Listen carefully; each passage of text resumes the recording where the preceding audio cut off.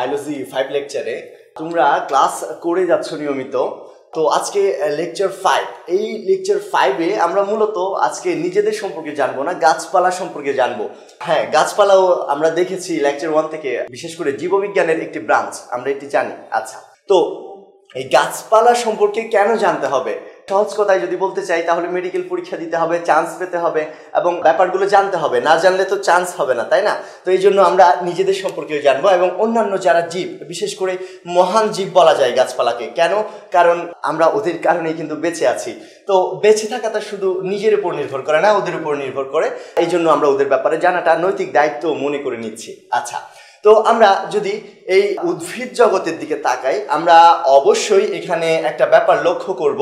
যেমন এই যে আমরা যদি জাতিজনী একটি বিন্যাস দেখি, বিশেষ করে জাতিজনী বিন্যাস, ওকে? তো জাতিজনী ব্যাপারটা কেমন? যে জাতি, আমরা জানি নেশন, কোন একটা জাতি কিভাবে উদ্ভূত হয়েছে আমরা নিশ্চয়ই ব্যাপারগুলো জানি, ওকে? তো যেমন আমরা বাঙালি জাতি অস্ট্রিক জাতি থেকে এসেছি, এভাবেই। আচ্ছা, তো উদ্ভিদ জাতি তারা কিভাবে এসেছে সেই ব্যাপারটা যদি আমরা দেখতে চাই, তাহলে কিন্তু আমরা এভাবে হয়তো টার্মটা লিখতে পারি যে উদ্ভিদ জগতের ধারাবাহিকতা। এবং আমরা সেই সৃষ্টির শুরু থেকেই যদি কিভাবে প্রাণটা এলো সেটা আবার একটু লক্ষ্য করি, আমরা দেখব যে উদ্ভিদই প্রথম প্রাণ। কেন? কারণ পৃথিবীতে তাদেরকেই প্রথমে আসতে হবে যারা নিজের খাদ্য নিজে তৈরি করতে পারে। না হলে তো এর পরবর্তী যারা আসবে, যদি এমন কেউ আসে যেমন আমাদের মতো, আমরা যারা নিজের খাদ্য নিজে তৈরি করতে পারি না, তো তারা তো বিপদে পড়ে যাব, তাই না? তো এই জন্য আগে এদেরকে আসতে হলো। তো আমরা পৃথিবীতে প্রথম দিকে সবকিছু কি সুগঠিত দেখি না। যেমন আমরা যদি মানুষের দিকেও তাকাই, দেখব যে আগের যুগের যেসব মানুষ ছিল তাদেরও কিন্তু আমাদের মতো সুন্দর সুগঠন ছিল না, সুন্দর জামা কাপড় পরতো না, এত ভালো জ্ঞান ছিল না। তো এই ব্যাপারগুলো আমরা কিন্তু উদ্ভিদের বেলায় লক্ষ্য করতে পারবো। আমরা যদি দেখি যে উদ্ভিদের সেই আদি থেকে বর্তমান পর্যন্ত বিন্যাসটা কেমন, ওকে? আমরা দেখতে পাচ্ছি যে থ্যালোফাইটা নামে একটি অংশ আমরা নাম শুনেছি হয়তো, থ্যালোফাইটা। এরা হচ্ছে সবচেয়ে প্রাচীন উদ্ভিদ। এখন কি আছে? অবশ্যই আছে। বিবর্তনের মাধ্যমে অনেক উঁচু প্রজাতি হয়তো এসেছে বর্তমানে, কিন্তু তারাও এখনো ঠিকই আছে। আচ্ছা, তো এরপরে আমরা আরেক কিছুটা ডেভেলপড কিছু উদ্ভিদ দেখতে পাই যাদেরকে আমরা ব্রায়োফাইটা বলি।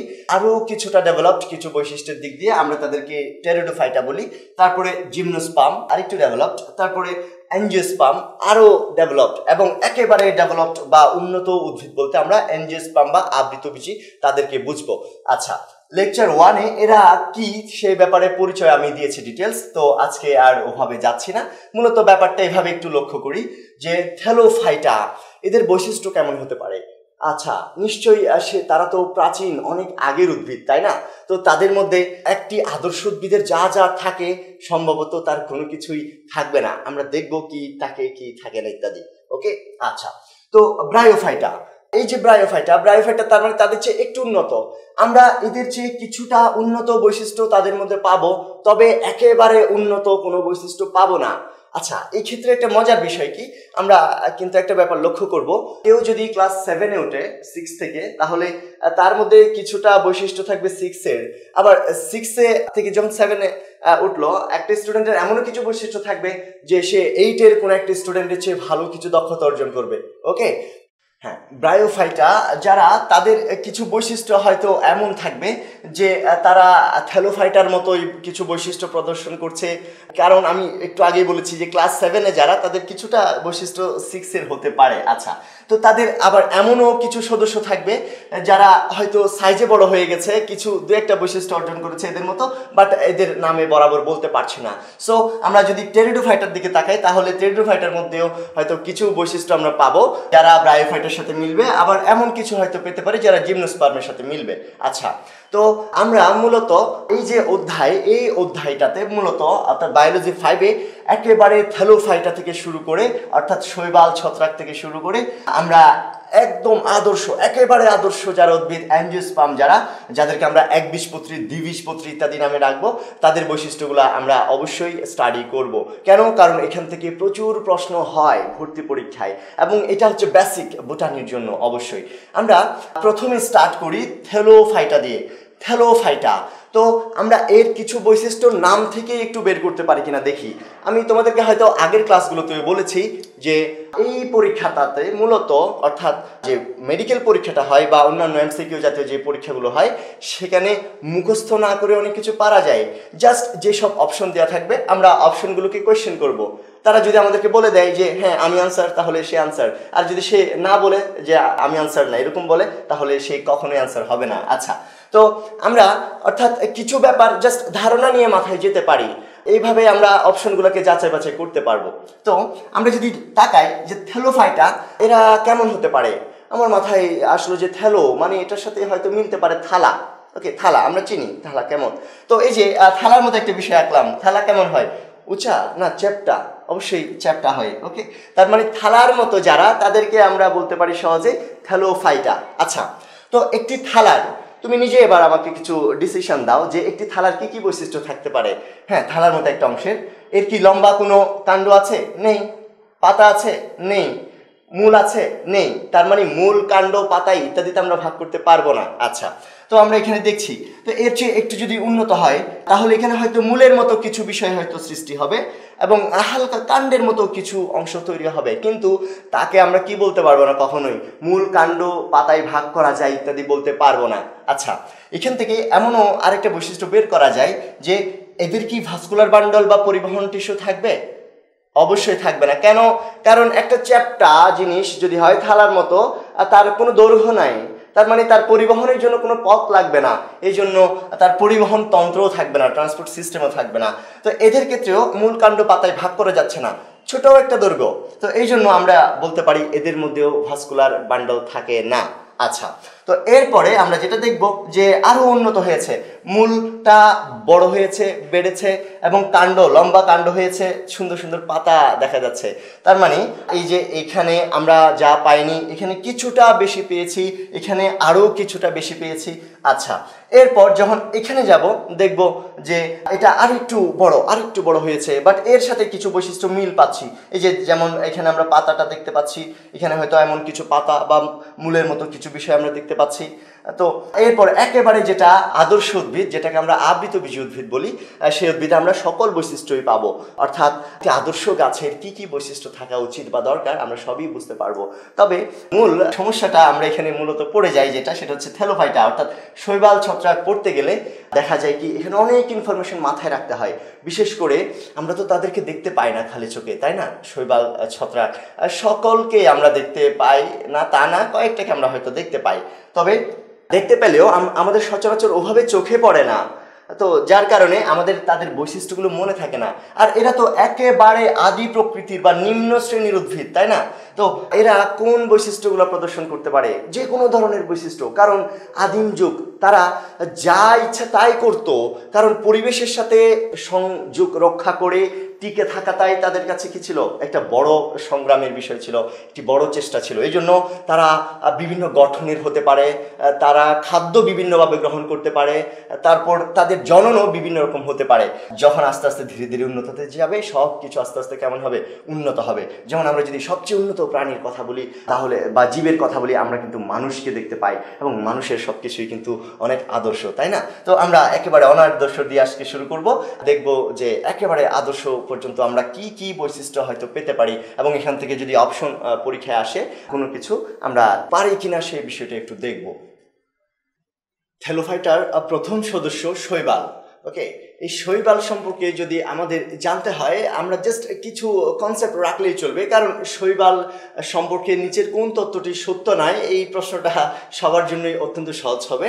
তো আমরা শৈবালকে কিভাবে দেখি? ওকে, তো শৈবাল এটা একেবারে আদি প্রকৃতির একটা উদ্ভিদ আমরা বলতে পারি। কেন? কারণ এরা নিজের খাদ্য নিজে তৈরি করতে পারে। ওকে, আচ্ছা, তো নিজের খাদ্য নিজে তৈরি করতে পারে। কেন পারে? নিশ্চয়ই ক্লোরোপ্লাস্ট আছে। আচ্ছা, ক্লোরোপ্লাস্ট আছে, তার মানে কালারটা কেমন হবে? সবুজ হবে। তো এই ব্যাপারগুলো নিশ্চয়ই আমরা জানছি। আর শৈবালকে বলেছি থেলোফাইটার সদস্য, তার মানে মূল কাণ্ড পাতা কি ভাগ করা যাবে? নিশ্চয়ই যাবে না। আচ্ছা, এবার যদি প্রশ্ন করা হয় যে শৈবালের কোষ প্রাচীর কি দিয়ে গঠিত, আমরা তো দেখেছি একটি বড় উদ্ভিদের মধ্যেও কোষ প্রাচীরটা সবসময় সেলুলোজ দিয়েই গঠিত হয়। ওকে, তো শৈবালের ক্ষেত্রেও সবসময় সেলুলোজ দিয়ে গঠিত হবে। এবং কেউ যদি আবার এটাও জিজ্ঞেস করে যে শৈবালের সঞ্চিত খাদ্য কি, ওকে, আমরা এই ক্ষেত্রে বলবো স্টার্চ। কেন? কারণ উদ্ভিদ মাত্রই তাদের প্রধান সঞ্চিত খাদ্য কি হয়? স্টার্চ। তবে আমরা তো বলেছি একটা কথা পূর্বেই, শৈবাল, ছত্রাক এরা হচ্ছে একেবারে আদি প্রকৃতির উদ্ভিদ। তো এদের মধ্যে সব নিয়ম কানুন যে থাকবে, সব যে এরা মেনে চলবে তা না। অর্থাৎ এরা গঠনের দিক দিয়ে অনেক বৈচিত্র্য দেখাবে, জননে বৈচিত্র্য দেখাবে, তারপর ইভেন কালারে অনেক বৈচিত্র্য দেখাবে। এরা একটা কোষ থেকে শুরু করে একাধিক কোষী, এমনকি সূত্রাকার, আবার সূত্র থেকে শাকান্বিত বিভিন্ন প্রকার হতে পারে। তো আমরা বইতে যদি দেখি আমরা কোন কোন উদাহরণ কোন কোন বিষয়ের জন্য পড়ব, আমরা কিন্তু একটা বিশাল বিপদে পড়ে যাব যে আসলে মনে রাখাটা বিশাল কঠিন একটা ব্যাপার এক্ষেত্রে। তো আমরা যদি এভাবে সহজে সকল গুরুত্বপূর্ণ উদাহরণকে এক জায়গায় পড়ার চেষ্টা করি তাহলে হয়তো আমরা মাথায় রাখতে পারবো। তো সবার আগে মূলত শৈবালের যে কয়েকটি ক্লাস বা শ্রেণীর কথা আমাদের বইতে বলা আছে, আমরা তাদের সম্পর্কে একটু জেনে নিই। পাইরোফাইটা এটা সাধারণত এককোষী হতে পারে, ওকে, একাধিক কোষী হতে পারে, এবং বিশেষ করে সবচেয়ে বেশি সদস্য এদের কি হয়? এককোষী হয়, ইউনিসেলুলার। আচ্ছা, পাইরোফাইটা এক্ষেত্রে একটা কথা অবশ্যই মনে রাখবা, পাইরো এটা ডবল আর রয়েছে এখানে, ডবল আর। আমরা শৈবালের ক্ষেত্রে একটা চমৎকার বিষয় লক্ষ্য করব, যেখানে আর পাবো, আর এরকম আর পাবো, আমরা দেখব সেটা রেড হয়, রেড। আর দিয়ে কোন কালার হয়? রেড। আচ্ছা, তো ডাবল আর আছে, সেটা বেশি রেড হবে, তার মানে এটাকে দেখতে আগুনের মতো মনে হবে, ফায়ারের মতো মনে হবে। এই জন্য আমরা এই পাইরোফাইটাকে অগ্নি শৈবাল অথবা ইংরেজিতে ফায়ার অ্যালগি অবশ্যই বলবো। এটা পরীক্ষার জন্য খুবই ইম্পর্টেন্ট একটি ইনফরমেশন। আচ্ছা, তো এদের শরীরে নাকি দুটি ফ্লাজেলা থাকে, এভাবে দুটি ফ্লাজেলা থাকতে পারে। তো যাদের শরীরে দুটি ফ্লাজেলা থাকবে তাদেরকে কি বলবো? ডাইফ্লাজিলোনেট। ওকে, তো পরীক্ষায় যদি তারপর প্রশ্ন আসে নিচের কোনটি দ্বি ফ্লাজেলা যুক্ত বা ডাইফ্লাজিলোনেট, আমরা এখানে দুইটা শব্দ দেখেই, দুইটা অক্ষর দেখে কিন্তু বলে দিতে পারবো যে ডাবল আর দেখে বুঝবো অগ্নি শৈবাল, আর এটা দ্বি ফ্লাজেলা যুক্ত। এটা খুবই ইম্পর্টেন্ট একটি উদাহরণ পরীক্ষার জন্য। আচ্ছা, এরপর আমরা ক্রাইসোফাইটা পাবো। ক্রাইসো সঞ্চিত কালারটা খুব ইম্পর্টেন্ট। তারপর রোডোফাইটা একটু আগেই বলেছি, রোডো আর দিয়ে কালার কেমন হবে? লাল। তবে এদের ক্ষেত্রে ফায়ার বা আগুন বা অগ্নি এই কথাগুলো থাকবে না। আচ্ছা, ফিওফাইটা, ফিও এটাকে যদি আমরা বাংলায় যদি লিখতে যাই, ফ রস ইকার দিয়ে হয়। তো ফ রস ইকার দিয়ে কিন্তু একটি কালার আমি মনে রাখি যে ফিকে কালার, ফিকে। সাধারণত বাদামি জাতীয় বর্ণগুলাকে কি বলা হয়? ফিকে বর্ণ। তো যারা ফিওফাইটা তারা কোন বর্ণের হবে? এই যে বাদামি শৈবাল হবে। আচ্ছা, ক্লোরোফাইটা নিশ্চয়ই সেটা কোন কালারের হবে বলা লাগবে না, ক্লোরো মানে সবুজ, আমরা সবাই জানি। আচ্ছা, এদেরই বিভিন্ন সদস্যের গঠন, তারপরে তাদের বিভিন্ন প্রকার জনন ইত্যাদি সম্পর্কে বইতে ডিটেলস দেয়া আছে। আমরা এই যে প্রধান শ্রেণী সমূহ থেকে শুধুমাত্র তাদের বর্ণ এবং তাদের মূল সঞ্চিত খাদ্যটা আমরা অবশ্যই জানবো। এবং সঞ্চিত খাদ্য আমরা চাইলে মনে রাখতে পারি, খুবই সহজ। যারা ক্লোরোফাইটা তারা অবশ্যই স্টার্চ, তারপর যারা ফিওফাইটা ফিউ মেনিলারিন এবং মেনিটল নামক এরকম কিছু সঞ্চিত খাদ্য থাকে আমরা জানি। আর রোডোফাইটা লাল যেটা, তারা ফ্লোরিডিয়ান স্টার্চ নামক কিছু স্পেশাল স্টার্চ তারা সঞ্চিত করে। কেন? কারণ রেড, লাল, তো তাদের স্টার্চটা কেমন হবে? একটু স্পেশাল হবে, তাই না? তো কেমন স্পেশাল আমরা এভাবেও মনে রাখতে পারি চাইলে, যে রেড বা লাল কালারের একটি মেয়ে আছে, সে তার নাম হচ্ছে ফ্লোরা। তো রেড ফ্লোরা মানে হচ্ছে রেডের কি হবে? ফ্লোরা দিয়ে ফ্লোরিডিয়ান স্টার্চ, আমরা চাইলেই এভাবে মনে রাখতে পারি। আচ্ছা, এরপর আমরা যদি তাদের গঠন বর্ণনা করতে যাই তাহলে আমরা দেখব যে শৈবাল একেবারে সিম্পল কেমন হতে পারে। এরা কি আদি কোষীয় হবে? কখনোই না, কারণ আমরা এদেরকে জীব বলছি, প্রকৃত জীব। অর্থাৎ একটি আদর্শ কোষ দিয়েই শৈবাল এবং ছত্রাকের জীবনটা স্টার্ট হতে পারে, অর্থাৎ একটি ইউক্যারিওটিক সেল দিয়ে হতে পারে।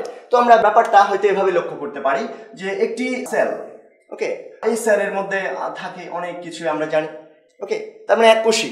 আচ্ছা, এই এককোষী একটি শৈবালে যদি ফ্লাজেলা থাকে, এদিক দিয়ে একটা ফ্লাজেলা দিয়ে দিলাম, এদিক দিয়ে ফ্লাজেলা দিয়ে দিলাম, একটা হতে পারে, অনেক হতে পারে, এইভাবে ফ্লাজেলা, ওকে। তার মানে ফ্ল্যাজেলা যুক্ত হতে পারে, ফ্ল্যাজেলা বিহীন হতে পারে। আচ্ছা, এবার তোমাদের কি মনে হয় যে একজন মানুষের পা নাই, সে কি সচল হবে নাকি নিশ্চল হবে? অবশ্যই সে নিশ্চল হবে, তাই না? তো এককুশি যদি ফ্ল্যাজেলা বিহীন হয় তাহলে বোঝাই যাচ্ছে সে চলাচল করতে পারবে না, সাঁতার কাটতে পারবে না, তার মানে নিশ্চল হবে। এবং যার ফ্ল্যাজেলা থাকবে সে অবশ্যই সচল হবে। আচ্ছা, ব্যাপারটা কি এমন হতে পারে না যে এই একটি কোষের সাথে আরো কিছু কোষ এভাবে গঠন করেছে? হতে পারে এভাবে। ওকে, তার মানে এটাকে আমরা বলতে গেলে কি বলতে পারি যে একসাথে অনেকগুলো কোষ পাশাপাশি থাকছে। আমরা যদি কোথাও দেখি যে একসাথে অনেকগুলো ঘর পাশাপাশি থাকে তাদেরকে কি বলি? কলোনি। তারা কলোনিতে বসবাস করছে, তাই না?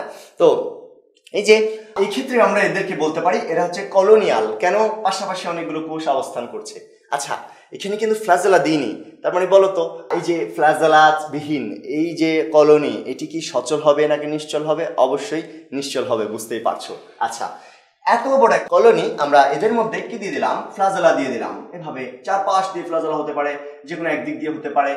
এবং আমরা দেখেছি যে এককোষী বা ছোট এসব জীবের ক্ষেত্রে বা প্রাণী বা উদ্ভিদের ক্ষেত্রে আমরা মূলত ফ্ল্যাজেলাকেই প্রধান চলনাঙ্গী হিসেবে চিনি। কেন? কারণ তারা তো দৌড়াতে পারে না। তারা কি রাস্তাঘাটে দৌড়াতে পারে না? তারা যদি জলীয় মাধ্যমে থাকে সেখানেই তারা হয়তো চলাচল করতে পারে। আর জলীয় মাধ্যমে চলাচল করার জন্য সাঁতার কাটার জন্য যে উপাঙ্গ মূলত ফ্ল্যাজেলা, সেটিই লাগবে। আচ্ছা, তো আমরা এই যে দেখতে পাচ্ছি যে সচল কলোনি যেটা, সেটিও কি হতে পারে? সচল হতে পারে আর নিশ্চল হতে পারে। আচ্ছা, এরপর আমরা দেখব যে এটা অনেক লম্বাও হয়ে যেতে পারে, অনেক লম্বা। আমরা হয়তো এইভাবে চিন্তা করছি যে এই কোষটা অনেক লম্বা, এরকম করতে করতে বিশাল কোষ হয়ে গেল। দেখতে একটি সূত্রকের মতো মনে হলো, একটি সুতার মতো মনে হলো। আমরা এটাকে কি বলতে পারি? সূত্রাকার। আচ্ছা, লম্বা যদি একটা কলোনি হয় তাকে কি বলবো? স্পেশাল কলোনি বা সূত্রাকার কলোনি। আচ্ছা, দেখেছি যে সূত্রাকার, সেটি আমরা এভাবে দেখতে পারি। এখানে কি শাখা দেখা যাচ্ছে? নিশ্চয়ই নয়, তার মানে অশাখা হতে পারে। আচ্ছা, সূত্রক কি এদিকে বের হতে পারে না? এটা কিন্তু ফ্ল্যাজেলা না। পারে, ফ্ল্যাজেলা এদিক দিয়ে নাও থাকতে পারে, থাকতেও পারে। তবে এখানে আমরা মূলত দেখব কি সূত্রক, এই একটি সূত্রক থেকে শাখা বের হয়েছে, তার মানে এটি কেমন সূত্রক? শাখান্বিত সূত্রক। আমরা তার মানে সূত্রাকারগুলোকে পেতে পারি অশাখা হিসেবে, আর একটি পেতে পারি শাখান্বিত হিসেবে। এরপর আমরা আর কিছু স্পেশাল গঠন দেখতে পাই বইতে, মূলত যেমন সেনোসাইট। তোমরা নিশ্চয়ই জানো সেনো মানে হচ্ছে একাধিক, অর্থাৎ এখানে একাধিক নিউক্লিয়াস থাকে। একটি কোষের ভিতর যদি একটি নিউক্লিয়াস অনেকগুলো খণ্ডে বিভক্ত হয় তাদেরকে নিউক্লিয়াসের প্লুরাল নাম দিয়ে ডাকা যায় নিউক্লিয়াই। ওকে, এই নিউক্লিয়াই থাকবে এদের মধ্যে সেনোসাইট। আমরা সেনোসাইটদের নিশ্চয়ই চিনি, তাই না? এদের ভচেরিয়া, বট্রাইডিয়াম, আরেকটি হচ্ছে স্প্রেওপ্লিয়া। এইভাবেই মূলত আমরা তাদেরকে চিনতে পাই। আচ্ছা, এরপর আমরা চ্যাপ্টাদেহী বা পাতার মতো একটি শৈবাল পাবো বইতে, যার নাম দেয়া আছে আলভা। ওকে, আলভা, এটাকে চ্যাপ্টাদেহী বলতে পারো এবং মনে রাখা যায় চাইলেই কিন্তু আলভা। এই যে এখানে চ্যাপ্টা মানে ইউটা একটু চ্যাপ্টা, তারপর ভি, এই দুটিকে দেখলে আমার চ্যাপ্টা মনে হয় আর কি। যাই হোক, উল্টানো চ্যাপ্টা। আচ্ছা, এরপর নোডাস বা পর্ব, মধ্য পর্ব। নোডাস, নোড। আমরা নোড কাকে বলি? একটি বড় গাছ আঁকলাম, যে এরকম একটি চারা গাছের মতো একটি বড় গাছ আঁকলাম। এখানে পর্ব, মধ্য পর্ব ইত্যাদি থাকতে পারে, অর্থাৎ নোড থেকেই পর্ব, মধ্য পর্ব ইত্যাদি তৈরি হচ্ছে। তার মানে নোড যাদের আছে, অর্থাৎ পর্ব মধ্য পর্বে যারা বিভক্ত, তাদের উদাহরণ হচ্ছে চারা। হ্যাঁ, আসলেই এটি চারা গাছের মতোই দেখতে। অর্থাৎ একটি চারা গাছও যেমন হয়, ছোট একটি চারা গাছ, যে তাতে শাখা থাকবে, প্রশাখা থাকবে, পর্ব মধ্য পর্ব থাকবে, তাদেরকে আমরা গাছের চারা বলি, তাই না? তো এই জন্য নোডাস বা পর্ব মধ্য পর্ব এদের উদাহরণ চারা। এবং আরেকটি পাবো যে আমরা গঠন জটিল প্রকৃতির শৈবাল, অর্থাৎ এরা থ্যালয়েড হলেও এদের দেহকে অনেকটাই মূল, কাণ্ড, পাতার মতো অংশে কিছুটা হলেও ভাগ করা যায়। তবে এদের ক্ষেত্রে স্পেশাল কিছু মূলের মতো অংশ থাকে। আমরা মূলের পরিবর্তে যেটা থাকে তাকে নিশ্চয়ই জানি, কি নামে ডাকা যায়? যে রাইজয়েড, তাই না? তো এদের ক্ষেত্রে মূলত যেটা থাকে যে রাইজয়েড না, এদের ক্ষেত্রে হোল্ড ফাস্ট থাকবে। কেন? তারা তো বসবাস করবে সমুদ্রে। যদি কেউ বসবাস করে তাহলে তাকে কিন্তু স্ত্রী, পরিবার, পরিজন নিয়ে আশেপাশে থাকতে হলে তাকে কোনো কিছুর সাথে ধরে আটকে শক্ত করে লেগে থাকতে হবে, তাই না? এই জন্যই আমরা বলবো যে তারা জোরে ধরে রাখার জন্য হোল্ড ফাস্ট নামক একটি অঙ্গ বহন করতে পারে। তো সার্গেসাম এবং ফিউকাস এরাই হচ্ছে জটিল প্রকৃতির। আমরা এই সার্গেসামটাকে মূলত দেখতে পাবো পাবো যে আমাদের সেন্ট মার্টিন উপকূল, টেকনাফ ইত্যাদি পার হলে আমরা কিন্তু সমুদ্রের আগাছার মতো দেখব। এই জন্য এদেরকে উপসাগরীয় আগাছা নামেও ডাকা যায়। এবং গবাদি পশু, পাখি, ছাগল, ভেড়া, মহেশ ইত্যাদি প্রাণী কিন্তু এই সার্গাসামগুলো খেয়ে বেঁচে থাকতে পারে। আর আমরা সর্বশেষে একটি হয়তো গঠন পাবো যে সাইফনয়েড। ওকে, সাইফন মানে হচ্ছে শাখা, মানে ঝাড়ু। ওকে, ঝাড়ুর মতো অবস্থা তৈরি করবে, অনেকগুলো ছোট ছোট নলের মতো, নল নল নল এভাবে হয়ে হয়ে হয়ে কেমন গঠন দেবে, ঝাড়ুর মতো একটা অবস্থা তৈরি করবে, এভাবে একটা ঝাড়ুর মতো অবস্থা। তো পলিসাইফোনিয়া নামটা অত্যন্ত সহজ, অনেকগুলো এরকম সাইফন থাকবে, নল থাকবে। ওকে, তার মানে সাইফোনয়েড এর উদাহরণ হচ্ছে পলিসাইফোনিয়া। এটিও একটি লোহিত শৈবাল, এটাকে সমুদ্রে পাওয়া যায়, এই জন্য এটাকে সামুদ্রিক লোহিত শৈবাল নামেও ডাকা যায়। আচ্ছা, আমরা মূলত যেটা দেখলাম যে এককোষী সেটা কেমন হতে পারে, সচল। উদাহরণ দেয়া আছে বইতে, প্রায় রাইটারের বইতে এই দুটি উদাহরণ দেয়া আছে, খুবই ইম্পর্টেন্ট। একটি হচ্ছে ক্লায়ামাইডোমোনাস আর একটি ইউগ্লেনা। এবং এদের স্ট্রাকচার যদি আমরা চিত্রে দেখি তাহলেও কিন্তু বুঝবো যে না, এরা সচল। কেন? কারণ এদের একটি কোষে ফ্ল্যাজেলা থাকে, এই কারণে। আর ইউগ্লেনা তাদেরও কি থাকে, ফ্ল্যাজেলা থাকে। তার মানে উদ্ভিদ হয়েও তারা কি বলতো, সচল। এটা কিন্তু খুবই গুরুত্বপূর্ণ। আমরা জানি প্রাণীরাই সচল, কিন্তু এক্ষেত্রে দেখতে পাচ্ছি কিছু উদ্ভিদ কি হতে পারে, সচল হতে পারে। আচ্ছা, নিশ্চল। নিশ্চলের বেলায় আমরা মূলত যেটা দেখব যে খুবই ইম্পর্টেন্ট, এটা চাইলেই মনে রাখা যায়, এই যে ক্লোরেলা, ক্লো কথাটি আমরা পাচ্ছি, ক্লো একটা হচ্ছে ক্লোরেলা আর একটা হচ্ছে ক্লোরোকক্কাস। তো যেমনই হোক না কেন, ক্লোরো কথাটি দেখলে বা ক্লো কথাটি দেখলে আমরা বুঝি ক্লোরোফিল আছে। তো ক্লোরোফিল সবচেয়ে বেশি আছে কাদের, উদ্ভিদের, বড় বড় গাছের, তাই না? তো তারা কি দৌড়ায় না? দৌড়ায় না, তো তারা তো থেমে থাকে। এই জন্য বলতে পারি যাদের ক্লো দেখবো তারা নিশ্চল হবে অবশ্যই। আমরা নিশ্চয়ই বুঝতে পারবো পরীক্ষার হলে অপশন দেখে আমরা বলে দিতে পারবো এখন যে কোনটি সচল এককোষী আর কোনটি এককোষী নিশ্চল। আচ্ছা, এরপর আমরা কলোনিটাকে দেখেছিলাম। কলোনি সেটিও সচল হতে পারে, আমরা জেনেছি। তো সচল কলোনি শৈবালের উদাহরণ দেয়া আছে, ভলবক্স, ইউডোরিনা, প্যান্ডোরিনা। ওকে, বিশেষ করে ভলবক্সটা মনে রাখতে হবে। যদি মনে না থাকে, আমি যেভাবে মনে রাখি ওভাবে চাইলেই মনে রাখতে পারো। যেমন ভলবক্স, এটা কিন্তু একটা গাড়ির সাথে মিলে, যদি আমি এটা টিপে ধরে এভাবে, ভলভো। ওকে, ভলভো গাড়িটা দেখতে কেমন, বড় একটা গাড়ি, এখানে কিন্তু কলোনি আছে। কলোনি কেন, অনেকগুলো সিট, একটার পর একটা সিট আছে কিন্তু। তো এই যে কলোনি, সচল কলোনি কোনটা, ভলভো গাড়ি, আমরা মনে রাখতে পারবো চাইলেই। এবং ইউডোরিনা বা প্যান্ডোরিনা, এই দুটাও হতে পারে। এটা ডোরিনা দেখে চিনবো। ডোরিনা এটাকে চাইলেই কিন্তু বোরিনা এর সাথে মিলাতে পারো। কেন, বোরিনা কথাটির সাথে আবার মিলাতে পারো কি, বোরিং। ওকে, তার মানে ভলভো গাড়িতে চললে বোরিংনেস চলে যাবে, এবং এটাই হচ্ছে সচল কলোনির উদাহরণ। আচ্ছা, নিশ্চল কলোনি, অর্থাৎ এরা ভলভো হবে না নিশ্চয়ই। ওকে, তো কেমন হবে, পেডিয়াস্ট্রাম।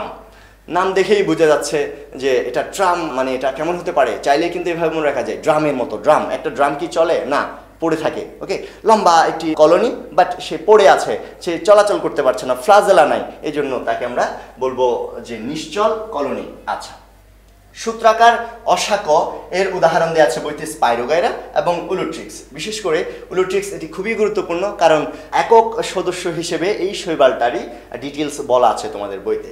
আচ্ছা, তো স্পাইরোগাইরা আমরা দেখেছি লম্বা ফিলামেন্টাস। ওকে, আচ্ছা, উলুট্রিক্স ঠিক সেম, তোমাদের বইতে চিত্র দেওয়া আছে, লম্বা একটা সূত্রকের মতো গঠন হচ্ছে এই উলুট্রিক্স অথবা স্পাইরোগাইরা। আচ্ছা, এটা মনে থাকবে, চাইলেই মনে রাখা যায়। সূত্রাকার শাকান্বিত, এদের উদাহরণ আমরা বইতে পাই, সিটোফোরা, পিটোফোরা এবং ট্রেন্ট্রিফোলিয়া, এইরকম আমরা কিছু উদাহরণ পাই। তো এদের সবার চিত্র তো আর মাথায় থাকবে না বা মনেও থাকবে না, অর্থাৎ পরীক্ষার হলেও হুট করে মাথায় চলে আসবে না। এই জন্য চাইলে কিন্তু অনেকভাবে ব্যাপারগুলো মনে রাখা যায়। যেমন আমি সূত্রাকার শাকান্বিত, সেটাকে কিভাবে মনে রাখি, এই যে দেখলাম যে লম্বা একটি, এই জায়গায় দিলাম সূত্রাকার, একটি সূত্রক আঁকলাম। শাকান্বিত মানে এই যে এরকম শাখা বের করেছি, শাখা, সূত্রক থেকে শাখা বের করেছি। ওকে, শাখা। তো ধরলাম যে আমার এটি হচ্ছে একটি সূত্রক, এই জায়গা থেকে একটি শাখা বের হলো। হ্যাঁ, কখন শাখা বের হয়, যখন এখানে একটা ফোড়া উঠে, ফোড়া। ওকে, ফোড়া উঠে কিভাবে, ফুলিয়ে যায়, এখানে ফুলিয়া যায়, তাই না? তো ব্যাপারটা চাইলে কিন্তু এভাবে মনে রাখা যায় যে ফোড়া যেখানে থাকবে এবং ফোড়া যদি ফুলিয়া যায় তাহলে সেটা দেখতে কেমন হবে, শাকান্বিত সূত্রকের মতো মনে হবে, অর্থাৎ শাখা বের হয়েছে আমাদের, দেখতে কিন্তু এমনই মনে হবে, চাইলে এভাবে মনে রাখা যায়। আচ্ছা, এরপর আমরা সিনোসাইট, এই উদাহরণ দুটি আমরা লেকচার 1-এও দেখেছি, যাদের একাধিক নিউক্লিয়াস ছিল, এরকম কোষের মধ্যে আমরা পেয়েছিলাম ভি বি এস, অর্থাৎ ভি দিয়ে একটা নাম পেয়েছিলাম, বি দিয়ে একটা শৈবালের নাম পেয়েছিলাম, আর এস দিয়ে আরেকটি শৈবালের নাম পেয়েছিলাম, এবং ওইখানে একটি ছত্রাকের নামও পেয়েছিলাম পি দিয়ে, পেনিসিলিয়াম, যাদের একাধিক নিউক্লিয়াস থাকে। আমরা তো জানি যে নিউক্লিয়াসবিহীন কোষ হয় না, সচরাচর একটা কোষে একটা নিউক্লিয়াস থাকে। আর পুরা জীবজগতে কোন কোষগুলোতে নিউক্লিয়াস থাকে না সেটাও আমরা দেখেছি, আর কোথায় একাধিক নিউক্লিয়াস থাকে সেটাও আমরা জেনেছি। আচ্ছা, এরপরে চ্যাপ্টা দেখি বা পাতার মতো, এটাও উদাহরণ বইতে দেওয়া আছে। এটা হচ্ছে আলভা, এটা আমরা পড়েছি। নোডাস বা মধ্যপর্ব, এই উদাহরণগুলো তো আমি একটু আগেই ডিসকাস করে ফেলেছি। তার মানে এই যে এই স্থান থেকে যদি পরীক্ষায় প্রশ্ন আসে, তোমাদেরকে অবশ্যই এটা সম্পর্কে ভালো আইডিয়া রাখতে হবে, এবং এটা দেখা যাচ্ছে যে অনেক সহজেই চাইলেই মনে রাখা যাবে, এবং এভাবে পরীক্ষায় এখান থেকে একটি নাম্বার আসলে আমরা হয়তো পেতে পারি। আমরা এরপরে যেটা দেখব মূলত তাদের জননগুলো কেমন। আমরা বইতে কিন্তু 3 ধরনের জনন হয়তো পাই, আমরা এই 3 ধরনের জননই মূলত আলোচনা করব। তো এই 3 প্রকার জননের মধ্যে আমরা দেখব যে অঙ্গের মাধ্যমে জনন হতে পারে, তারপরে অযৌন জনন হতে পারে, যৌন জনন হতে পারে। এই যে এখানে দেখা যাচ্ছে মূলত অঙ্গ থেকে যদি কোনো আরেকটি খণ্ড বা অংশ বিভক্ত হয়ে ওখান থেকে নতুন সদস্য উদ্ভব হয়, তাদেরকে আমরা কেমন জনন বলি? অঙ্গজ জনন বলি। আচ্ছা, তো অযৌন জনন কাকে বলবো? শরীরে যদি এমন স্পেশাল কোনো কোষ থাকে যে কোষ থেকে নতুন একটি উদ্ভিদ তৈরি হতে পারে, সেই স্পেশাল কোষকে কিন্তু আমরা স্পোর বলে থাকি, অথবা বাংলায় রেণু বলে থাকি। যেমন আমরা বড় গাছের ক্ষেত্রে দেখি যে পরাগরেণু, ওকে, পরাগরেণু থেকে পরবর্তীতে অন্যান্য যা কিছু হওয়ার হয়। আচ্ছা, তো আরেকটি যৌন জনন।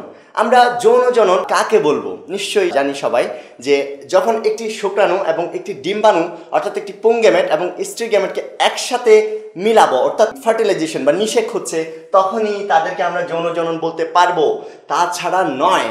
এটা খুবই ইম্পর্ট্যান্ট একটি কথা যে আমরা শুধুমাত্র যৌন জনন তাকেই বলবো যে ক্ষেত্রে একটি পুংগ্যামেট এবং একটি স্ত্রী গ্যামেট অবশ্যই মিলিত হতে হবে, ওকে। তার মানে আমরা এই শৈবালের মধ্যে অঙ্গজ জনন দেখতে পারি, অযৌন জনন দেখতে পাই, এবং যৌন জননও হয়তো দেখতে পাবো। আচ্ছা, তো মূলত আমাদের কিছু প্রশ্ন হয়তো এভাবেই পরীক্ষা আসতে পারে, নিচের কোনটি অঙ্গজ জনন প্রক্রিয়া শৈবালের, অথবা নিচের কোনটি যৌন জনন প্রক্রিয়া, অথবা নিচের কোনটি যৌন অযৌন অঙ্গজ, এই ব্যাপারে প্রশ্ন আসতেই পারে। আচ্ছা, তো আমরা কিভাবে আইডেন্টিফাই করব কোনটা কেমন জনন? আমরা এই 3টি থেকে যদি এই 2টি নাম মনে রাখি তাহলে অবশ্যই আমরা চিনতে পারবো। কিভাবে? কারণ অপশনে অবশ্যই 2টির ইনফরমেশন জানা থাকলে, যেটা আমার জানা নেই সেটা কিন্তু পারবই। আচ্ছা, তো এক্ষেত্রে মূলত যেটা হয় যে অযৌন জনন আমরা বলেছি রেণু বা স্পোরের সাহায্যে হয়, অর্থাৎ রেণু এবং স্পোর কথাটি দেখলেই বুঝে নেব এটা অবশ্যই অযৌন জনন হবে, এটি যৌন হবে না, অঙ্গজ হবে না। আচ্ছা, যৌন জনন আমরা কিভাবে চিনব? বলেছি যেহেতু গ্যামেট থাকে, তার মানে গ্যামেট বা গ্যামি যাই থাকুক না কেন এটুকু দেখেই কিন্তু আমরা চিনতে পারবো, গ্যামি দেখে। যেমন আইসোগ্যামি, অ্যানাইসোগ্যামি, উগ্যামি, এরকম গ্যামি দেখে আমরা যৌন জনন বলে দিতে পারবো। আচ্ছা, তো তোমাদের বইতে মূলত বিভিন্ন ধরনের রেণু বা স্পোর, তারপর বিভিন্ন অঙ্গজ জনন, তারপরে বিভিন্ন ধরনের যৌন জনন এর বর্ণনা দেয়া আছে, এবং এর পাশে উদাহরণ দেয়া আছে। তো ওভাবে বিক্ষিপ্তভাবে পড়লে মূলত মনে থাকে না, এই জন্য আমি একসাথে ব্যাপারটাকে বোঝার চেষ্টা করছি। যেমন দেখো যে এককোষী, হ্যাঁ, তো একটা কোষ যেমন আঁকলাম, এই জায়গায় একটা কোষ, এটা একটা কোষ। আমরা যদি এই কোষের অঙ্গজ জনন দেখতে চাই কিভাবে করতে পারি? ভাগ করলাম, 2টা খণ্ড হয়ে গেল এভাবে, এই যে এই পাশে একটা খণ্ড, এই পাশে একটা খণ্ড। এটাকে কি খণ্ডায়ন বলা যায়? না, এটা কিন্তু কোষ বিভাজন। কেন? আমরা মূলত কাকে বিভাজিত করেছি? কোষকে বিভাজিত করেছি, এই জন্য নাম কি হলো? কোষ বিভাজন। আচ্ছা, এই জন্য মনে রাখবা সবসময় কোষ বিভাজন, যেমন এই যে কোষ বিভাজন হোক বা দ্বিবিভাজন হোক, কোষ বিভাজন, আমরা কিন্তু এদিকে আর কোনো কোষ বিভাজন দেখতে পাচ্ছি না, তাই না? কোষ বিভাজন দেখা যাচ্ছে না এখানে। কোষ বিভাজন পাবো শুধুমাত্র কোথায়? এককোষী, সেটি সচল হোক আর সেটি নিশ্চল হোক, আমরা এই ক্ষেত্রে পাবো।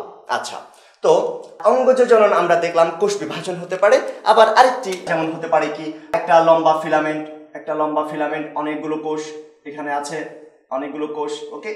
এই ফিলামেন্টকে যদি আমরা এখান থেকে খণ্ড করে দিই, এই যে দেখো দুইটা শৈবাল তৈরি হলো, এটা একটা শৈবাল তৈরি হলো। ওকে, তার মানে এটাকে কি কোষ বিভাজিত করেছি নাকি দেহটাকে খণ্ডিত করেছি?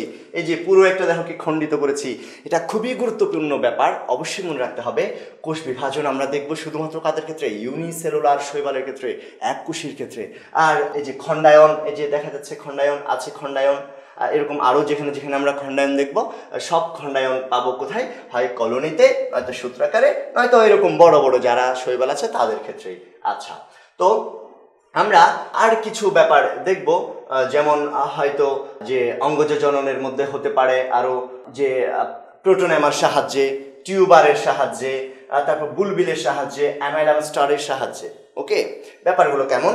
টিউবার, আমরা কিন্তু টিউবারকে একটি অঙ্গ হিসেবে জানি, যেমন আলু, গোল আলু, সে নিজেই কিন্তু একটি টিউবার, তাই না? তো টিউবার এর মাধ্যমে, অর্থাৎ গোল যে অংশটা তৈরি হয়েছে সেটার মাধ্যমে।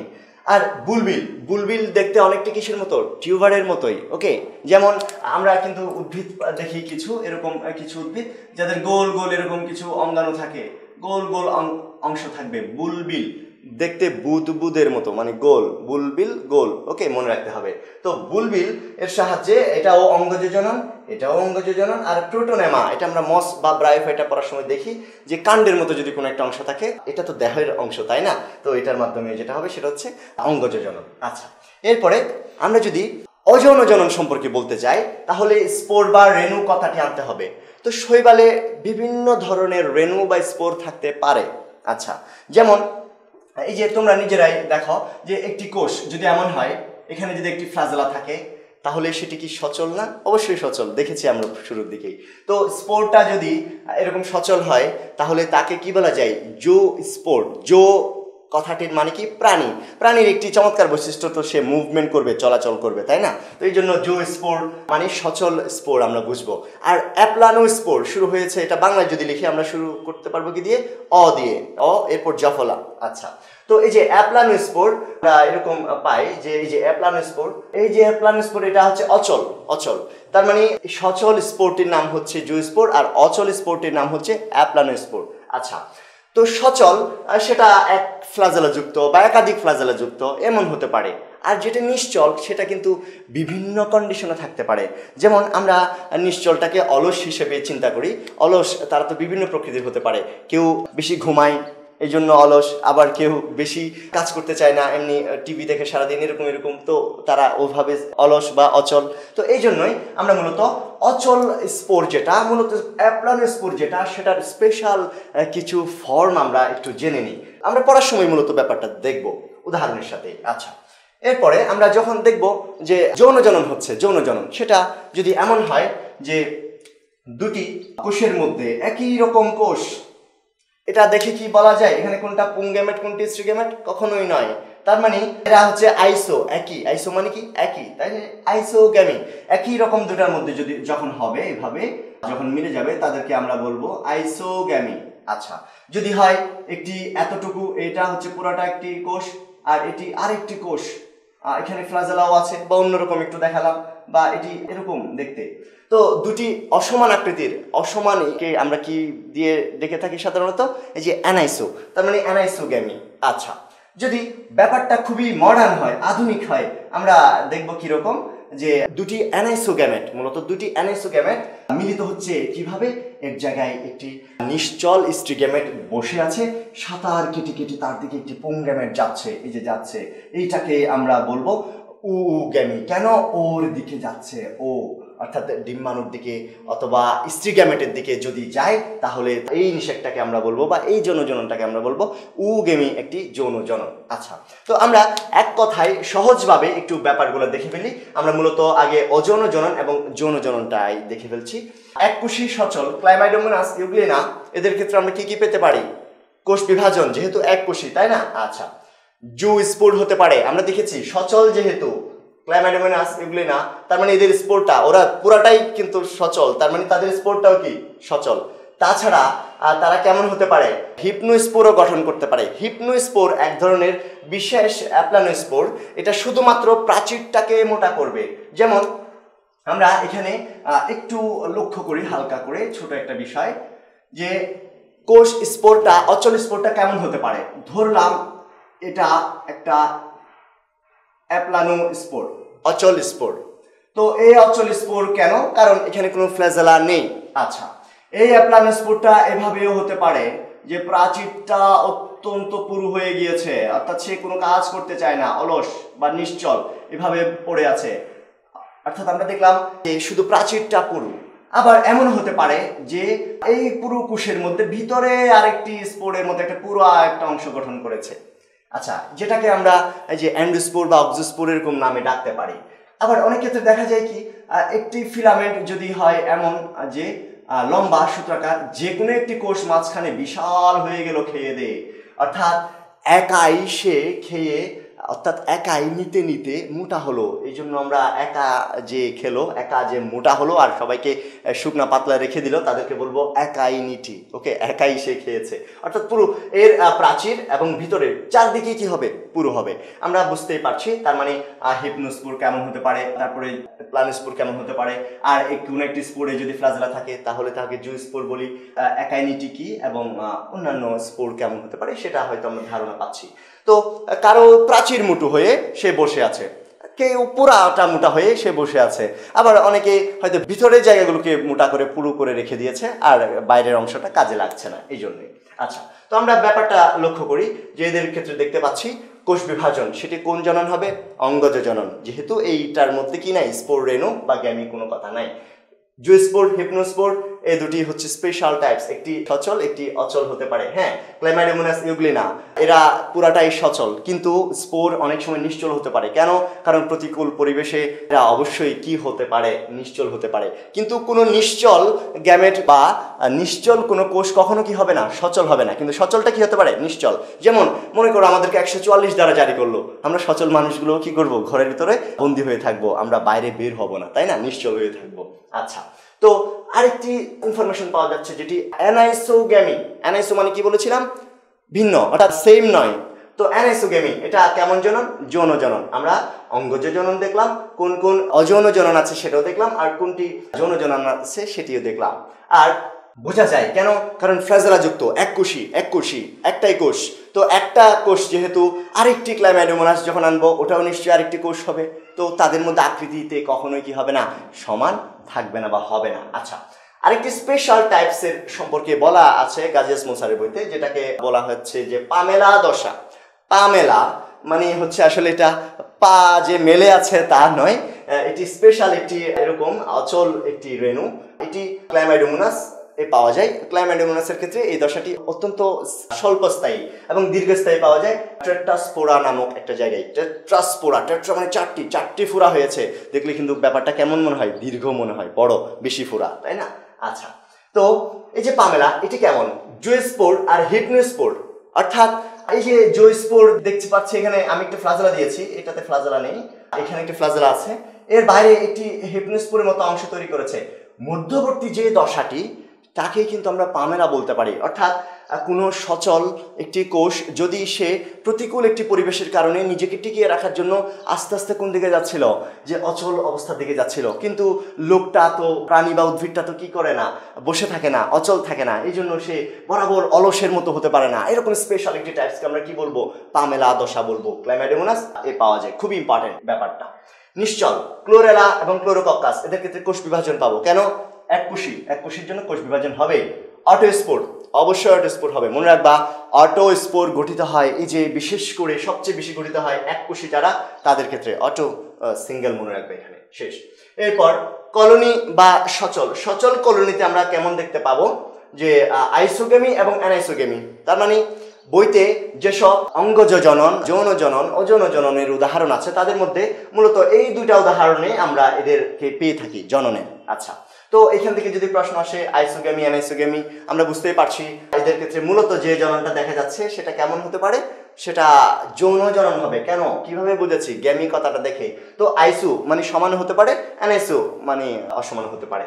তো এক্ষেত্রে মূলত একটি এক্সাম্পল ভলভক্স, সেটাকে বলছে আইসোগ্যামির মাধ্যমে যৌন জনন হয়। আর ইউটেরিনা এবং প্যান্টোরিনা এদের ক্ষেত্রে অ্যানাইসোগ্যামি হয়। আমরা চাইলেই কিন্তু সহজেই মনে রাখতে পারি ভলভক্স। হ্যাঁ, ভলভুর ক্ষেত্রে দেখবা যে প্রত্যেকটা সিটের কিন্তু ভাড়া একই, একদম ফার্স্টের সিটে বসো অথবা লাস্টের সিটে বসো, যেখানেই বসো না কেন ভাড়া একই, অর্থাৎ আইসো সব জায়গায় সেম। আচ্ছা, আর অন্যান্য ক্ষেত্রে সেম হবে না, এটাই। এরপরে নিশ্চল কলোনি যেটা ছিল, যেটাকে ড্রামের মতো পড়ে থাকে এভাবে বলেছিলাম, তাদের ক্ষেত্রে আমরা হিপনোস্পোর দেখতে পাই। হ্যাঁ, আমরা কিন্তু এক কোষী থেকে একটু অধিক কোষী একটি বহুকোষী একটি শৈবালে আসলাম, বাট সে নিশ্চল, তার মানে সে এরকম এই অংশটাই গঠন করতে পারে হয়তো হিপনোস্পোর, অর্থাৎ অটোস্পোরের চেয়ে একটু বড় হিপনোস্পোর এটা গঠন করবে। আচ্ছা, পেডিস্টাম তার মানে কিসের সাহায্যে করে? হিপনোস্পোরের সাহায্যে। সূত্রাকার অশাক এদের কেমন হতে পারে? খণ্ডায়ন। হ্যাঁ, আমরা বুঝেছি। সূত্রাকার লম্বা, ভেঙে ফেলো তার মানে কি হয়ে গেল? খণ্ড। অঙ্গজ জননের নাম খণ্ডায়ন। জুস্পুর হতে পারে, অর্থাৎ সচল হতে পারে, নিশ্চল হতে পারে, নিশ্চল প্রাচীর যুক্ত হতে পারে। তারপরে যৌন জননটা কেমন হতে পারে? আইসোগ্যামি, অর্থাৎ আমরা তো দেখেছি উলোট্রিক্স এবং স্পাইরোগারা কলোনিতে প্রত্যেকটা ঘরের আকৃতি সমান ছিল। আমরা কিন্তু সরকারি কলোনিগুলোতেও ব্যাপারটা লক্ষ্য করি যে প্রত্যেকটা কোয়ার্টার, প্রত্যেকটা ঘরের কিন্তু আকৃতি আকার সবই অনেকটাই সেম। তো স্পাইরোগারা উলোট্রিক্স আমাদের বইতে এই ভালো জিনিসগুলাই, সরকারি জিনিসগুলাই ডিসকাস করেছে। তো আমরা চাইলে বুঝতে পারবো এরা সচল হয়, নিশ্চল হয়, স্পেশাল নিশ্চল হয়, আবার যৌন জননটা কেমন? সবসময় আইসোগ্যামি হয়। আচ্ছা, শাকান্বিত যারা, তাদের ক্ষেত্রে মূলত একই ইউনিটের মাধ্যমে অযৌন জনন হয়। এটি কিন্তু এক ধরনের অযৌন জনন প্রক্রিয়া। কেন? কারণ বলেছিলাম একই ইউনিটি একটি স্পেশাল স্পোরের নাম। একই ইউনিটি একটি স্পেশাল স্পোর। কেমন? এই যে আমরা বলেছিলাম যে একাই সে খেয়ে কি হয়ে গেছে? মোটা হয়ে গেছে। অন্যান্য কোষগুলো কিন্তু তার মধ্যে মোটা হতে পারেনি। শুধু এইটার কারণে পুরো কোষটাই, পুরো কলোনিটাই নিশ্চল হয়ে পড়ে থাকবে। তো এই জন্য আমরা এটাকে বলবো একাইনিটি। হ্যাঁ, ফোরা ফোলিয়া, এটা বলেছিলাম কিভাবে মনে রাখতে হবে, এবং এটা দেখে কিন্তু বোঝা যায় একাইনিটি, অর্থাৎ ফোরা যেটা উঠেছে, ফুলিয়া যেটা গেছে, সেটা একাই কি হয়ে গেছে? মোটা হয়ে গেছে। আর পুরো অংশের মধ্যে আর কোনোটাই মোটা হয়নি। আমরা চাইলে কিন্তু মনে রাখতে পারি খুব সহজেই। মনে রাখাটাই বড় ব্যাপার। ওকে, আচ্ছা। তো সিনোসাইট যাদের একাধিক নিউক্লিয়াস আছে তাদের ক্ষেত্রে কি হতে পারে?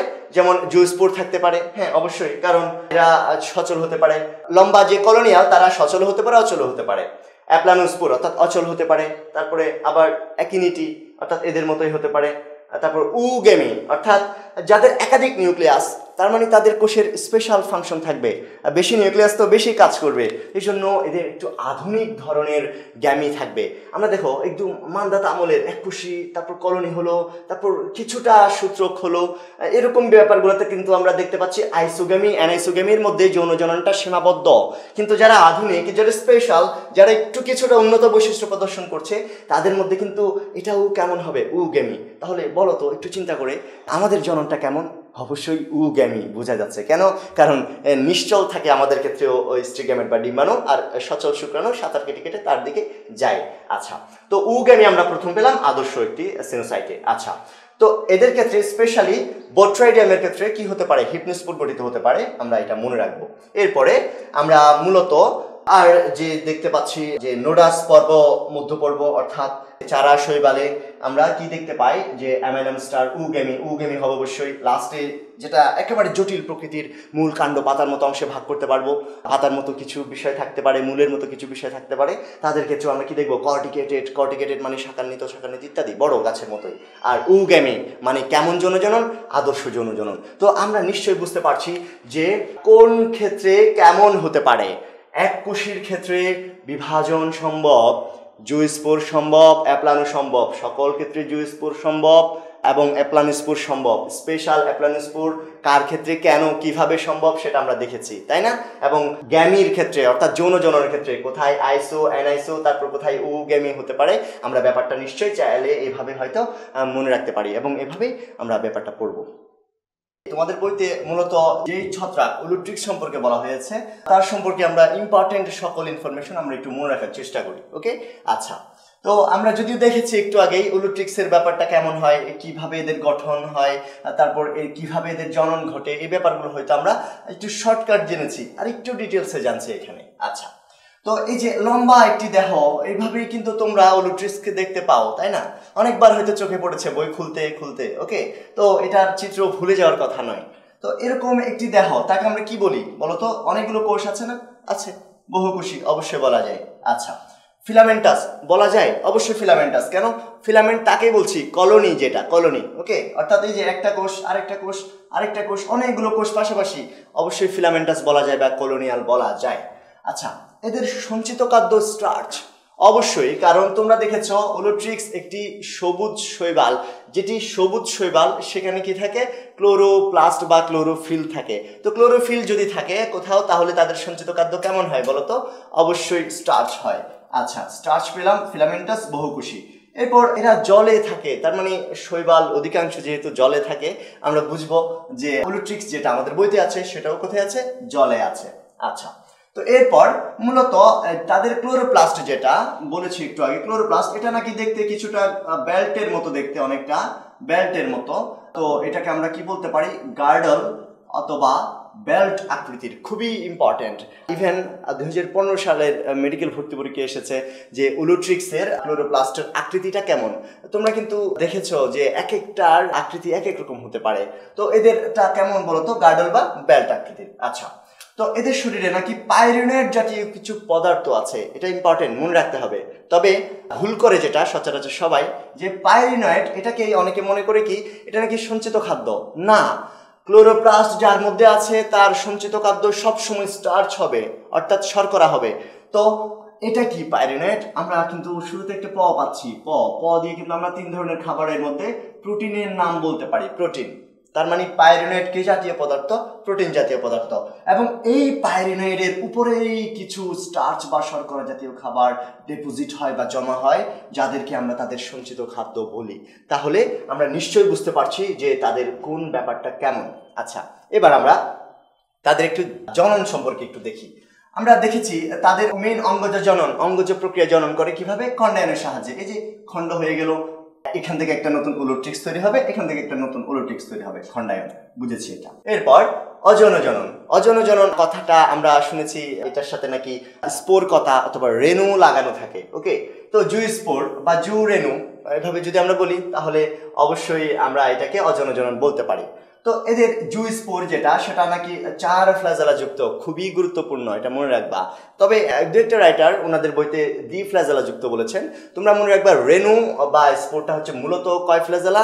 যে 4 ফ্ল্যাজেলা। কিভাবে? কারণ এদের রেণু যেটা সেটাও হ্যাপ্লয়েড, এদের গ্যামেট যেটা সেটাও কি হ্যাপ্লয়েড। বাট রেণু আর গ্যামেটের মধ্যে একটা স্পেশাল পার্থক্য আছে। যেমন ধরলাম এটা হচ্ছে একটা দ্বি ফ্ল্যাজেলা যুক্ত একটা রেণু, আরেকটা এটাও হচ্ছে আরেকটা গ্যামেট।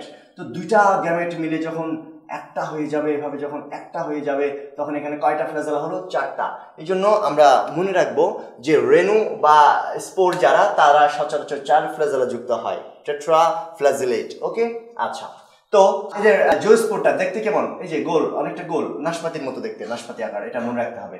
আর টোটাল এদের এরকম চলরেণু বা জোস্পোর থাকতে পারে 1 থেকে 32টি। এটা কিন্তু খুব ইম্পর্টেন্ট একটা কথা, তোমরা মনে রাখবে অবশ্যই। কারণ তোমরা শৈবাল ছত্রাকের বৈশিষ্ট্যগুলো পড়ার সময় কিন্তু একটা বিষয় হয়তো লক্ষ্য করো যে এদের ভিতরে কিছু স্পোর থাকে শরীরের ভিতরে, এবং তাদের জননাঙ্গে বাইরের যে কোষটা, বাইরের যে আবরণটা, সেটা কেমন হয়?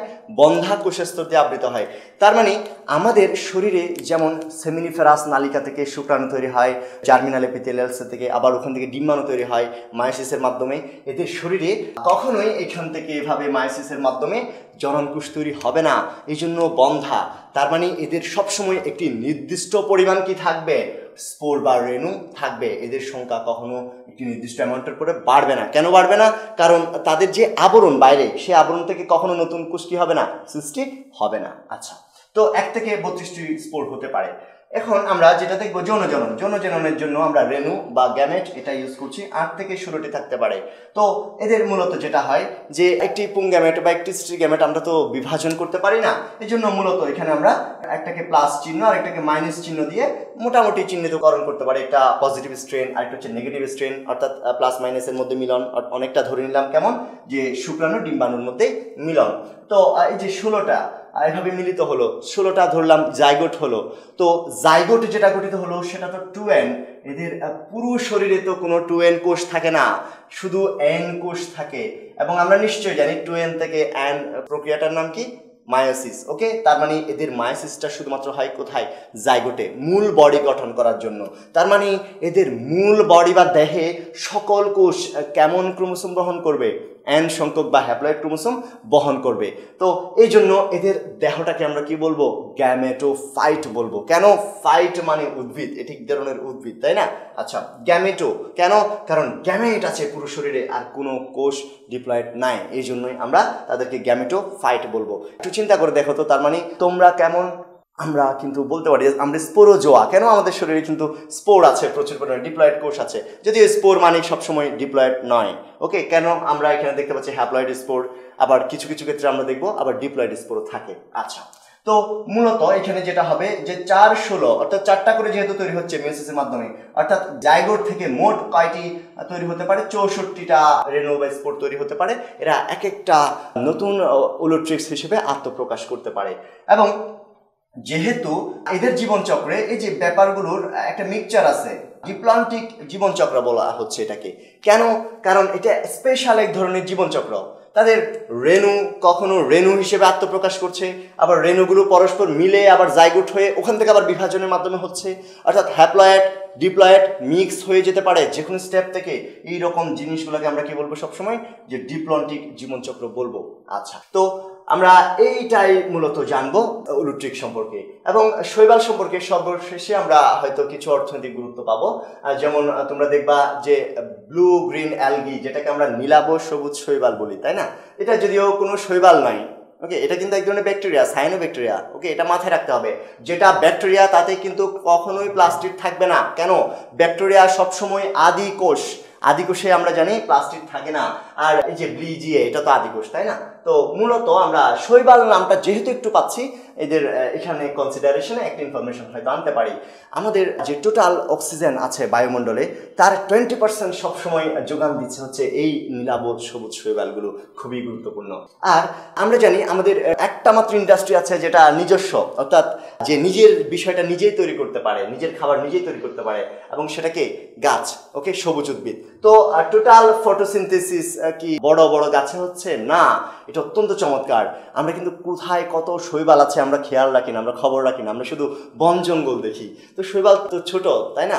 তো ছোট যে শৈবাল, এরা তো ব্যাপক আকারে বিস্তৃত আছে পৃথিবীব্যাপী। এই জন্য বলতে পারি 70% শালুক সংশ্লেষণ অর্থাৎ খাদ্য উৎপাদন ঘটে কোন ইন্ডাস্ট্রিতে? শৈবাল নামক ইন্ডাস্ট্রিতে। আচ্ছা, তো গোয়েন্দা কাজেও কিন্তু আমরা শৈবালকে ব্যবহার করতে পারি। হয়তো ধারণা হতে পারে তোমাদের যে গোয়েন্দা কাজে আমরা কিভাবে ব্যবহার করব। ওকে, ফাইকোবিলিন নামক স্পেশাল এক ধরনের প্রোটিন আছে, যাদেরকে তোমরা যদি একটা অপরাধীর মধ্যে বা কোনো একটা অপরাধমূলক জায়গায় দিয়ে দিই আমরা, এটা কিছু ইনফরমেশন অ্যাকসেপ্ট করতে পারবে। এটা জেনেটিক্যালি মডারেট একটা প্রোটিন এবং খুবই চমৎকার, এটা ইউজ করা যায়। এবং আমরা হয়তো দেখেছি, অনেকেই হয়তো জানি যে ম্যাট্রিক্স গণিতের একটা চমৎকার বিষয়, যেটা বড় বড় গোয়েন্দা সংস্থাগুলো, বিশ্বের বড় বড় দেশের সংস্থাগুলো, তারা কোড হিসেবে ম্যাট্রিক্স ইউজ করে। আমরা শুধু ম্যাথমেটিক্স যে কোড হিসেবে ইউজ করতে পারে সেটা কেন জানবো? আমরা বায়োলজিটাকে ইউজ করতে পারি। ওকে, আচ্ছা, ফাইকোবিলিন প্রোটিনটা গোয়েন্দা কাজে ইউজ হয়। এটা কোথায় পাওয়া যায়? এটা অবশ্যই শৈবালে পাওয়া যায়। আচ্ছা, মাটির বয়স নির্ধারণে, হ্যাঁ, এক্ষেত্রে একটা ব্যাপার লক্ষ্য করি যে মাটির বয়সটা আমরা কিভাবে নির্ধারণ করব। আমরা এরকম কিছু কোষ পাই যাদেরকে নস্টক বলি। এক কোষী হতে পারে এরা, এভাবে বাইরে একটা জ্যালাটিনের আবরণ থাকে। জ্যালাটিনের আবরণ একটু বরাবর হিপনোস্পোর নয়, এটা পামেলা বলেছিলাম, অর্থাৎ জুইস্পোর এবং অ্যাপ্লানোস্পোর দুটির মাঝখানের দশাটার নামই পামেলা। তো এটাতে পামেলা দেখবো পামেলা জ্যালাটিন আবরণ দিয়ে আবৃত থাকে। আচ্ছা, তো এই যে নস্টক, এই নস্টক এরা জ্যালাটিন আবরণ দিয়ে আবৃত থাকে এবং এরা যেখানে থাকে সেখানে দলবদ্ধভাবে থাকে এবং যখন চলাচল করে তখন একসাথে চলাচল করে, আর যখন মরে একসাথে দলবদ্ধভাবে মরে। তো সমুদ্রের বা নদীর তলদেশে কোথাও যদি এরা মরে যায়, মরে চিত হয়ে কাঁত হয়ে পড়ে থাকে, তখন দেখবা যে একটা মাটির মতো আস্তরণ তারা তৈরি করেছে। এটাকে ডুবুরিরা প্রথম দিকে মনে করতো কি মাটি, এজন্য এটাকে বলতো আর্থ। আর্থ তো মাটির সিনোনিম শব্দ, তাই না? তো এটা কেমন মাটি বলতো? একটু শক্ত, তো এই জন্য বলতো ডায়াটমিয়াস আর্থ বা ডায়াটম মাটি বলতো। তো ডায়াটম মাটি কি আসলে মাটি? না, এটা এক ধরনের শৈবাল মরে গিয়ে মাটির মতো তৈরি করেছে, অনেক শক্ত। এটা আমরা ডিনামাইট তৈরির কাজে ব্যবহার করতে পারি। তারপর সিরামিকের বিভিন্ন যে শক্ত শক্ত তৈজসপত্র আছে, আমরা তাও এখান থেকে বানাতে পারি। আচ্ছা, তো এই যে একটি নস্টক সে অনেক দিন আগে থেকে মরে কিন্তু কি গঠন করেছে? ডায়াটম মাটি গঠন করেছে, তাই না?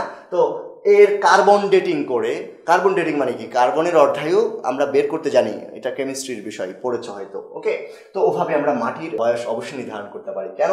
কারণ ডায়াটম মাটি সেটা কখনো কয়েকদিন আগের মৃত ডায়াটম বা নষ্টককে বোঝাবে না, অনেক বছর আগে যারা মারা গেছে তারা মাটির মতো আস্তরণ তৈরি করেছে। ওয়াটার ব্লুম, ব্লুম কথাটি সবসময় অতিরঞ্জিত একটা ব্যাপারে বোঝায়, যেমন ওয়াটার ব্লুম, তার মানে ওয়াটারের মধ্যে একটা বিষয় অনেক বেড়ে গেছে। যেমন এই শৈবাল অনেক সময় জলে থাকে, যেই জলে তারা থাকে সেখানে তারা বিষাক্ত অবস্থা তৈরি করতে পারে। কিভাবে? আমি একটু হালকা তোমাদেরকে একটু নলেজ হায়ার একটা বিষয় দিচ্ছি। যেমন দেখো যে ওয়াটার ব্লুম এটা কিভাবে হতে পারে। আমরা তো জমিতে সার দিয়ে থাকি, তাই না? তো জমিতে যদি সার দিই তাহলে এই যে গাছপালাগুলো, ফসলগুলো, এগুলা কি করবে? বাড়বে। আচ্ছা, তো বাড়লে তারা ফলন দিচ্ছে আমাদেরকে, এটা আমাদের জন্য ভালো। কিন্তু যখন বর্ষা হয় তখন যে জমিতে সার দিয়েছি তার যে পানি, সেই পানিতে তো ফার্টিলাইজার সমৃদ্ধ, সে কিন্তু ভেসে ভেসে বন্যার পানিতে চলে যাবে, চলে গিয়ে একটি জলাশয়ে গেল, ওকে? অথবা ধরে নিলাম একটি পুকুরে গেলে সেখানে তো শৈবাল থাকবে, আর সেই শৈবালও তো এক ধরনের স্পেশাল উদ্ভিদ, তাই না? তো তারাও কিন্তু এই ফার্টিলাইজার যেমন ইউরিয়া, টিএসপি ইত্যাদি গ্রহণ করবে। তো গ্রহণ করার পরে তারা প্রচুর পরিমাণে এখানে জনসংখ্যা বাড়াবে। আমরা দেখতে পাবো যে কোনো জলাশয়, কোনো পুকুরের উপরে একটা শৈবালের একটা বিশাল একটা আস্তরণ তৈরি হয়েছে। এই আস্তরণটাকে আমরা বলবো একটি অভেদ্য আস্তরণ। কেন? কারণ পানির ভিতরে যে অক্সিজেনটা থাকে সেটা ব্যাপন প্রক্রিয়ায় তার ঘনত্ব নিয়ন্ত্রণ করে বায়ুমণ্ডলের সাথে, কিন্তু উপরে যখন একটি অভেদ্য আস্তরণ হবে কখনোই এটা ব্যাপন হবে না।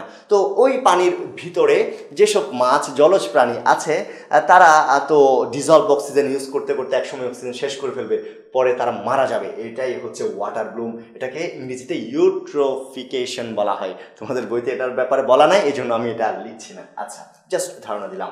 তো এভাবে অর্থাৎ তাদের জনসংখ্যা বাড়িয়ে তারা ওয়াটার ব্লুম তৈরি করে, এটা মনে রাখবো। আর মাছের রোগ, বিশেষ করে মাছের ফুলকা, এই যে ফুলকা যেটা থাকে, ফুলকার নিচে ওদোগোনিয়াম নামক, এটা দেখলে বোঝা যাচ্ছে এটা লুকিয়ে থাকতে পারে, এরকম যে ওদোগোনিয়াম নামক একটি শৈবাল তারা ফুলকা রোগ তৈরি করে মাছের। আমরা বুঝতে পারলাম তার মানে শৈবালের পক্ষে মাছের রোগ তৈরি করা সম্ভব। এবং মানুষের খাদ্য হিসেবে অনেক সময় শৈবাল ইউজড হয়, যেমন ক্লোরেলাকে আমরা সবুজ হিসেবে দেখি, সবুজ শাকসবজির মতো ছোট ছোট বা থ্যালয়েড এভাবে থাকে বিভিন্ন জলাশয়ে। পৃথিবীর অনেক মানুষ কিন্তু খায় এটাকে, তোমরা খাও কিনা সেটা তোমরা এইভাবে দেখতে পারো। তো আমরা মূলত এই যে শৈবালের গুরুত্বপূর্ণ সমগ্র বিষয় নিয়ে আলোচনা করলাম, যেখান থেকে পরীক্ষায়, অবজেক্টিভ পরীক্ষায় প্রশ্ন আসার সম্ভাবনা আছে। আমরা এরপরে চলে যাব ছকে।